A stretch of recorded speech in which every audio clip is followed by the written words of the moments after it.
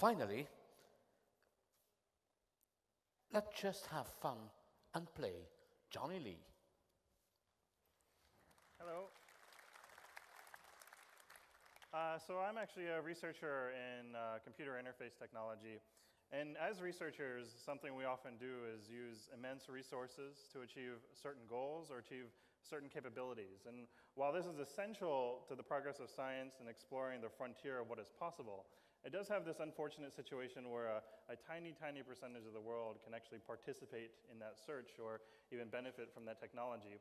So as a researcher, something that gets me really excited about projects is when I see simple opportunities to drastically change that distribution and make technology accessible to a much wider percentage of the population. And I'm going to show you two demos of projects that I think embody this philosophy, and they do happen to use the Nintendo Wii Remote. For those of you who are not familiar with this device, it's a $40 game controller for video games that is primarily advertised for its motion sensing capability, so you can swing a tennis racket or swing a baseball bat.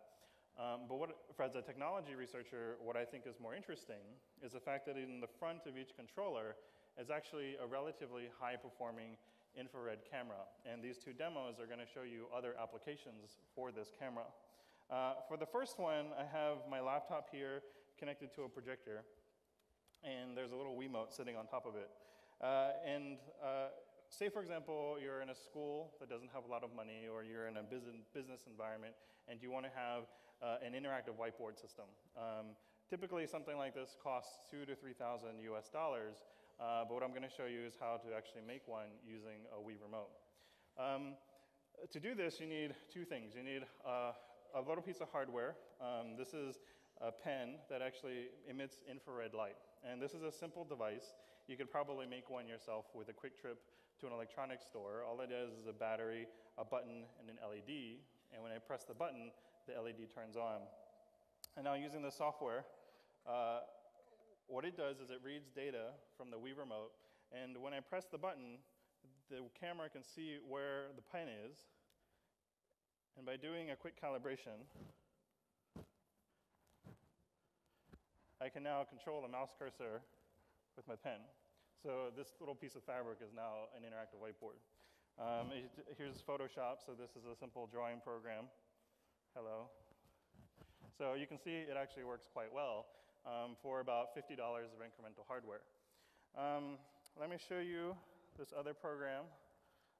The nice thing is that this controls the mouse cursor. So if you're a teacher, if you have any educational software you're used to using, this works with it automatically. So this is a physics simulation software written by a graduate student in Sweden, I believe. And what it does is it interprets your mouse gestures and enters them into a physics simulation. So we can do little experiments like stack up some blocks, draw a ramp, and then create a ball. Here we go. Ball. Here we go. And then it'll do all the right things. The other nice thing is that it's a camera, so it can actually see multiple points.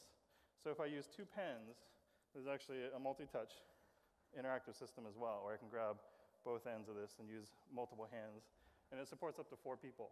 Now, the nice thing is that this works. It's not going to be quite as good as the high-end commercial systems you see on sale, but it's actually pretty good for the price. And the software on my website is free for download if you want to go home and try this out for yourself. Since the project has been released, it's been downloaded over 700,000 times. So it's already in use by students and teachers all around the world. And in fact, some teachers have taken it upon themselves to turn making pens as a class project. And as a result, the students learn a little bit of electronics, and their school gets a few dozen electronic whiteboards. Now, for the second project, I need the cameraman to come up here. And we have a Wii Remote attached to the bottom of this TV, pointing outwards instead of pointing toward the TV.